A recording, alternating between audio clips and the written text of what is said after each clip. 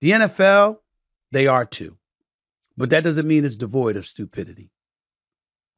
And when you think about Jerry Jeudy, that wide receiver for the Denver Broncos, I understand and I'm all for dancing. I'm all for dancing, all right? We should all dance from time to time.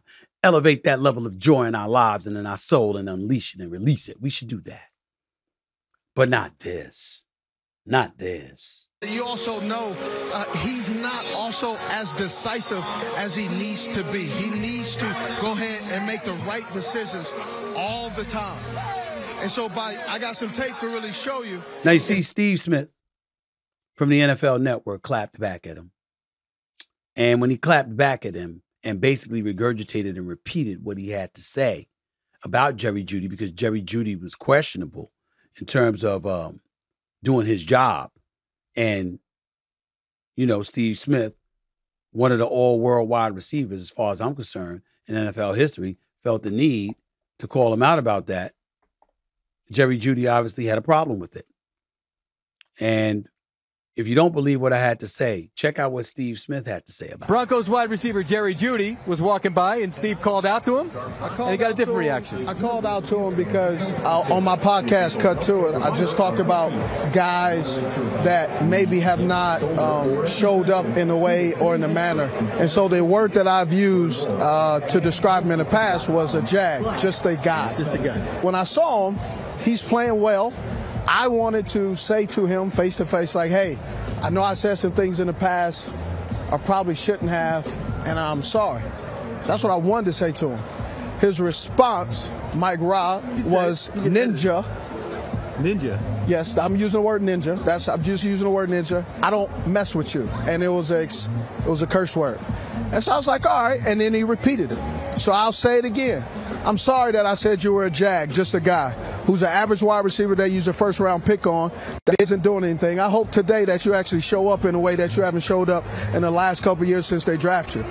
So if you ever got a problem with Agent 89, I'm sorry for saying that you're an average wide receiver that they eventually will move on. And when teams call me and asking, should they trade for you, I will say no, don't trade for Jerry Jeudy because he's mentally unable to handle constructive criticism from people who watch specifically, can he be a wide receiver?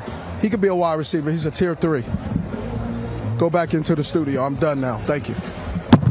Now, for those of you who may have a question mark, here's what I want you to know. If you're Jerry Jeudy, you started at Alabama, you were drafted 15th overall in the 2020 NFL Draft. There have been a lot of great expectations for Jerry Jeudy because we all know he could ball. In his 3 years, he missed 5 games in 2021, 6 games actually in 2021. Played all 16 games, started 14 his rookie year 2020.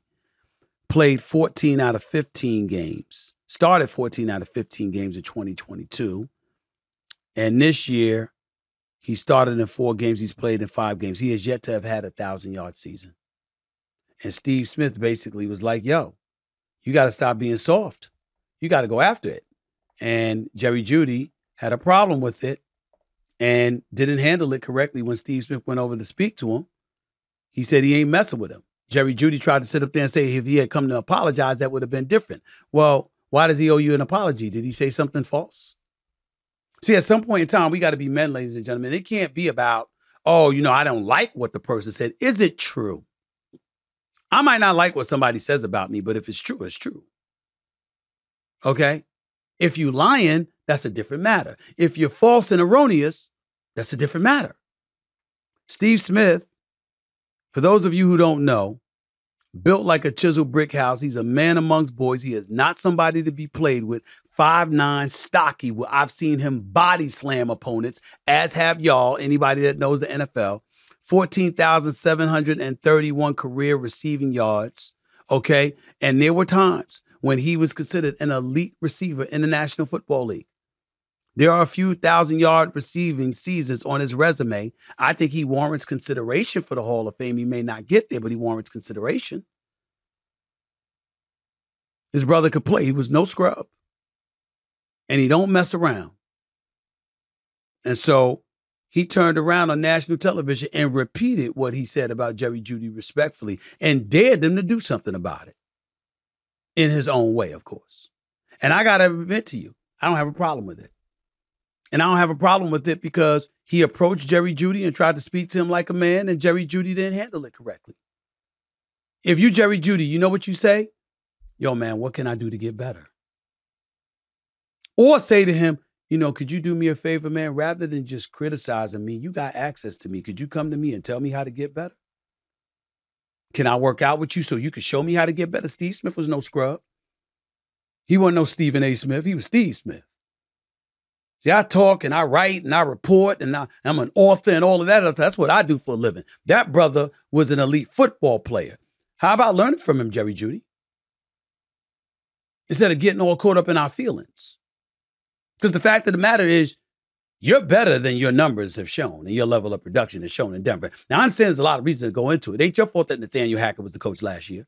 It ain't your fault that Russell Wilson showed up and he hasn't been able to produce to the degree that you would like. It ain't your fault that other quarterbacks preceded you that wasn't up to snuff, even according to Russell Wilson standards. But somehow, some way, you got to produce more. You didn't. So that's all I got to say about that.